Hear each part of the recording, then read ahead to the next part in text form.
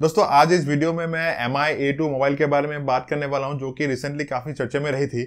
इस मोबाइल के बारे में मैं कुछ प्रॉज एंड कॉन्स आपको बताने वाला हूं after 1 month of experience. And मैं श्योर हूं कि इसके मदद से आप डिसीजन ले पाएंगे कि क्या आपको ये मोबाइल खरीदना चाहिए या फिर नहीं खरीदना चाहिए। तो चलिए without wasting any time let's get start.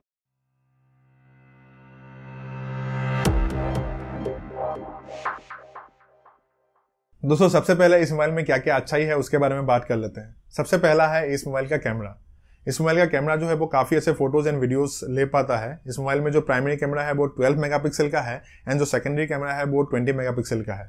Front में आपको 20 मेगापिक्सल का एक कैमरा मिल जाता है एंड दोनों तरफ आपको फ्लैश मिलता है, इसीलिए आप लो लाइट कंडीशन में भी काफी अच्छे सेल्फीज वगैरह निकाल पाओगे फ्लैश के मदद से। दोनों तरफ आपको पिक्सल बिनिंग टेक्नोलॉजी मिल जाएगा जिसके मदद से आप लो लाइट कंडीशन में भी फोटो ले पाओगे। इसका जो प्राइमरी कैमरा है उसमें IMX486 जो सेंसर है सोनी का वो यूज किया गया है, जो कि काफी एडवांस सेंसर है एंड काफी अच्छे फोटोज लेने का कैपेबिलिटीज रखता है।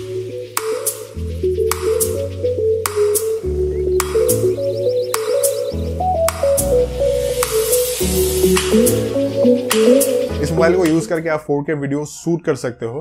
हालांकि 4K वीडियो शूट करने के लिए आपको बैक एंड का जो कैमरा है उसको यूज करना होगा, क्योंकि जो फ्रंट कैमरा है वो 4K वीडियो शूट नहीं कर पाएगा। हालांकि ये मोबाइल 1080 पिक्सल्स का आराम से शूट कर लेता है। इसमें दो ऑप्शंस आपको मिलेगा, या तो आप 30 FPS में शूट कर सकते हो या फिर 60 FPS में। क्योंकि इसमें आप 60 FPS यूज करके शूट कर सकते हो तो इसलिए स्लो मोशन वीडियो बनाने में आपको काफी हेल्प होगा। आप आराम से 60 FPS में शूट करके आप स्लो मोशन वीडियोस वगैरह बना पाओगे। नंबर 2 में है इस मोबाइल का प्रोसेसर। इस मोबाइल में स्नैपड्रैगन 660 प्रोसेसर का यूज किया गया है जो कि 12 नैनोमीटर टेक्नोलॉजी के ऊपर बेस्ड है, इसीलिए जो बैटरी कंजम्पशन होगा वो काफी कम होगा एंड आपको फास्टर परफॉर्मेंस मिलेगा। नंबर 3 में है इस मोबाइल का OS। इस मोबाइल में आपको Android 1 मिल जाता है, इसीलिए एंड्रॉइड का जो भी अपग्रेड होगा वो आपको मिलता रहेगा।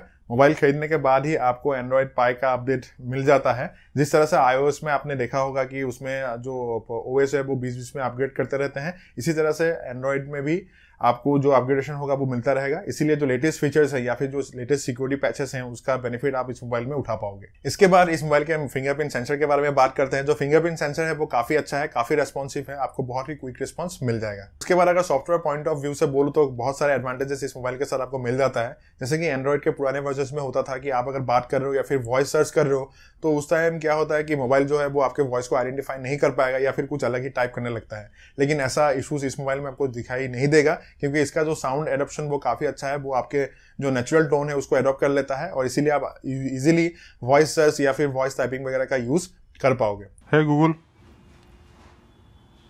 restaurants. I found a few places within 200 meters. Okay Google, how was the weather? Currently in Kolkata it's 74 with haze. Today, it'll be mostly sunny, with a forecast high of 75 and a low of 52. दोस्तों अभी कुछ drawbacks के बारे में बात कर लेते हैं। सबसे पहला ड्रॉबैक है कि इस मोबाइल में आपको 3.5 mm का जो ऑडियो पोर्ट है वो नहीं मिलेगा। हालांकि आपको एक एडाप्टर मिल जाता है, आपको इस तरह का एक एडाप्टर मिल जाएगा जिसके मदद से आप जो आपका हेडफोन है वो यूज कर पाओगे।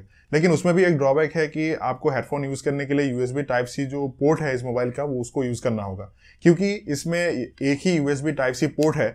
तो इसीलिए आप अगर मोबाइल को चार्ज में लगा के रखे हो तो उस पॉइंट ऑफ टाइम में आप हेडफोन का यूज नहीं कर पाओगे।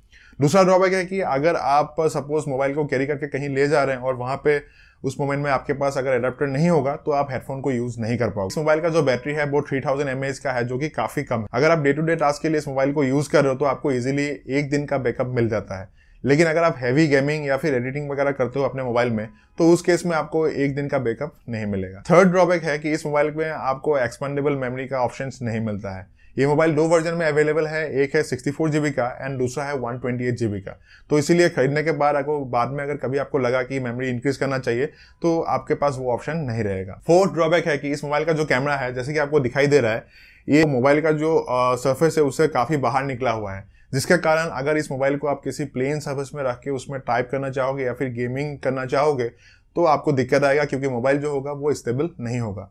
दूसरा इसमें दिक्कत आता है कि अगर कहीं मोबाइल गिर गया तो आपका कैमरा जो होगा वो डैमेज होने का चांसेस बढ़ जाता है। तो इसीलिए इस मोबाइल के साथ आपको एक अच्छा जो कवर है वो डेफिनेटली आपको यूज करना चाहिए। फिफ्थ ड्रॉबैक है कि इस मोबाइल का जो एडेप्टिव ब्राइटनेस है वो अच्छा नहीं है, मतलब वो एनवायरनमेंट के साथ क्विकली चेंज नहीं होता है, तो इसीलिए कभी कभी आपको बहुत खराब रिजल्ट्स मिलेंगे, लेकिन एक बार एडजस्ट होने के बाद आपको अच्छा रिजल्ट्स मिल जाता है। सिक्स्थ ड्रॉबैक है कि इस मोबाइल का पोर्ट्रेट मोड यूज करके अगर आप फोटो खींचोगे तो उस केस में अगर सब्जेक्ट मोबाइल के पास रहेगा तो आपको काफी अच्छे बुके इफेक्ट मिल जाता है, लेकिन अगर आप सब्जेक्ट को थोड़ा दूर रख के फोटो खींचोगे तो उस केस में जो आपको बुके इफेक्ट मिलेगा वो बिल्कुल नेचुरल नहीं दिखेगा। इस मोबाइल से लिए गए कुछ सैंपल शॉट्स में डाल दे रहा हूं ताकि आप अंदाजा लगा पाएं कि किस तरह का जो फोटो है ये मोबाइल ले सकता है। सेवेंथ ड्रॉबैक है कि इस मोबाइल का जो ओएस है उसको जब आप अपग्रेड करोगे तो उसके बाद आपको कुछ कुछ फंक्शन में दिक्कत आते हैं, जैसे कि उसका डार्क मोड जो है वो अच्छी तरह से फंक्शन नहीं करेगा या फिर आप उसको अप्लाई नहीं कर पाओगे। 8 ड्रॉबैक है कि इस मोबाइल को अगर कंटिन्यूसली आप 1 घंटे के लिए गेमिंग या फिर डाउनलोडिंग के लिए यूज करोगे तो मोबाइल काफी हीट हो जाता है, तो इसीलिए आपको जो है थोड़ा सा दिक्कतें आ सकती है। उसके बाद कुछ ऐसे ड्रॉबैक्स हैं जो कि मैं स्पेशली यूट्यूबर्स या फिर जो कंटेंट क्रिएट करते हैं उनको बताना चाहता हूं। अगर वो सोच रहे हैं कि इस मोबाइल को यूज करके वो अपना कंटेंट क्रिएट करें या फिर व्लॉगिंग वगैरह करें तो उसमें कुछ दिक्कतें हैं। जैसे कि सबसे पहला ड्रॉबैक है कि इसमें 3.5 mm का जो ऑडियो पोर्ट है वो नहीं है, इसीलिए अगर एक्सटर्नल माइक्रोफोन का यूज करना चाहोगे तो आपको एडेप्टर कैरी करना होगा, और अगर किसी कारण से आप एडेप्टर कैरी करना भूल गए तो उस केस में आप माइक्रोफोन को यूज नहीं कर पाओगे।